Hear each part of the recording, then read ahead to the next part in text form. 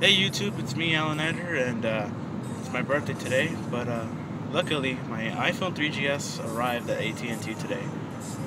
Luckily, they had phones at the warehouse, so they were able to ship mine out instantly.